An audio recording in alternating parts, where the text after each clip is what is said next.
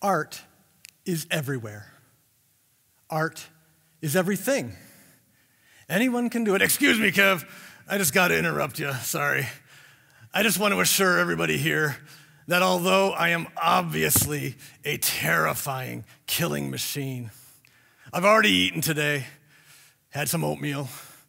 It was just right. So y'all are safe, okay? Please, bear with me.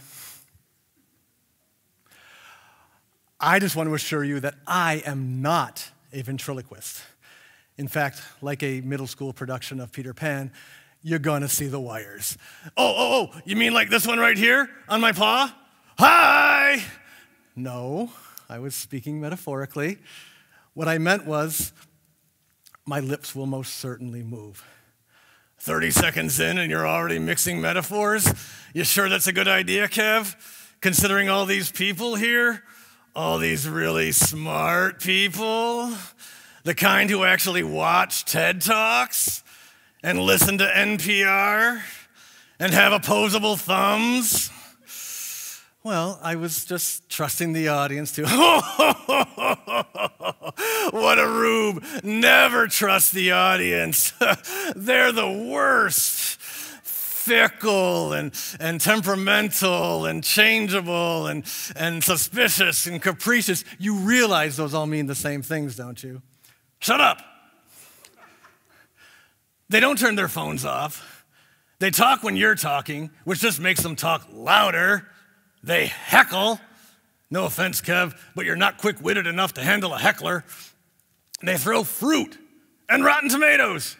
You think that website named itself?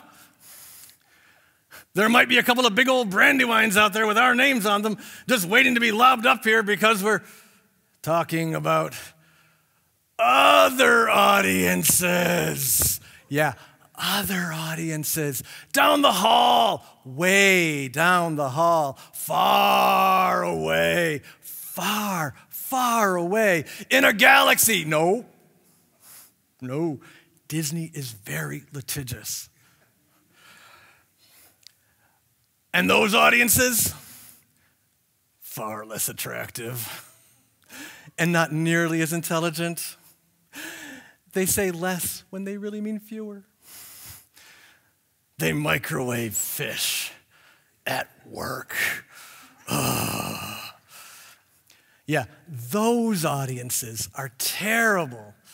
And yet, even if everything is going along swimmingly, they will turn on you faster than a side eye from your wife at the Oscars. Really, we're going there. Oh, that slap, that's why you don't say Macbeth in a theater. Isn't that kind of humor, a little obvious, a little overdone, a little stale? Well, yeah, sure, that too. Well, then why say it? I didn't say it. It was your line that you wrote. Yeah. Because audiences love low-hanging fruit crafted to superficially bond us with them over shared cultural connections, superimposed on a collective sense of conspiratorial fraternization and a healthy dose of the primal neurological fear of social exclusion and rejection. What? Community, brah. We're all in this together. It takes a village. What are you talking about? Everybody wants to get the joke, so you write a joke that everybody gets. Get it?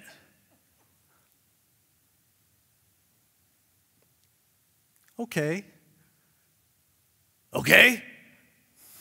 Okay. You ready to start?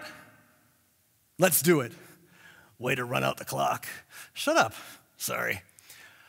Art is everywhere. Art is everything. Anyone can create it, and everyone already does. The advent of the internet and the democratization of information, combined with advances in technology like smartphones and social media, means that everybody, means that more people than ever before have the ability and the opportunity to create and distribute high-quality artistic content that has the potential to reach a global audience. Most people have the nicest camera they've ever owned in their pockets right now, said the guy with pockets. And whether you're posting your brunch on Instagram, or shooting the latest viral TikTok sensation, or capturing a Pokemon, why not? I bet most of you can't picture yourself without it. Bro, have you no selfie respect?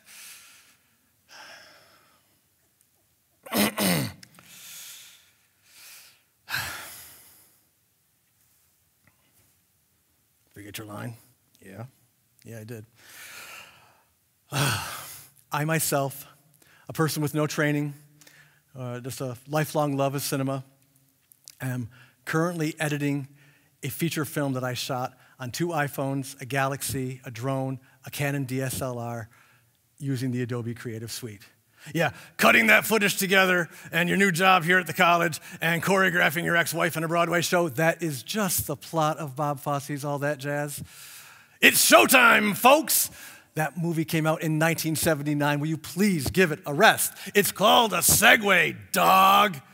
It's called a non sequitur, dog. I don't follow. But like all trends, this one will eventually fade, and the pendulum will swing the other way. We'll grow weary of living every aspect of our lives online. We'll embrace privacy and anonymity over likes and followers. The more we're social online, the more we'll crave the genuine offline human interaction provided by real art. A desire for authenticity, intimacy, and real-world, honest human connection will push the arts to be more collaborative and experiential, immersive and personalized. Viewer-specific, multi-sensory experiences. Or not. Who knows? Right.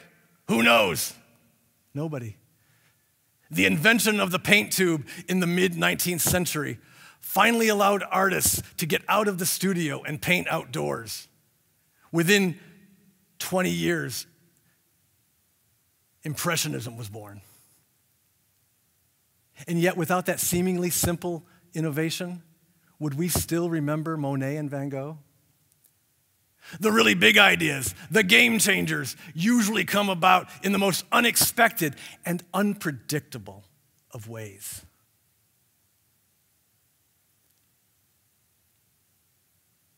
A wholly original idea, a concept that blows us all away, that makes us wonder, why did nobody ever think of that before? And how will we ever live without it? Until the next thing, and the thing after that, and the thing after that.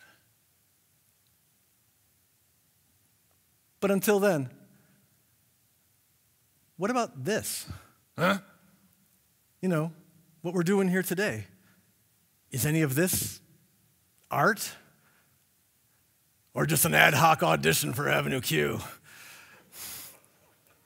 I don't know. Does it matter? I mean, as Stephen Sondheim wrote, stop worrying if your vision is true. Let others make that connection. They usually do. Thank you, folks. Good night. Don't forget to tip your waitress. Dude, there's no wait staff here. Where do you think we are? Open mic night at Caroline's? We're at Nazareth College giving a TED Talk. Well, then what the fuck have I been doing for the past 10 minutes? Thank you.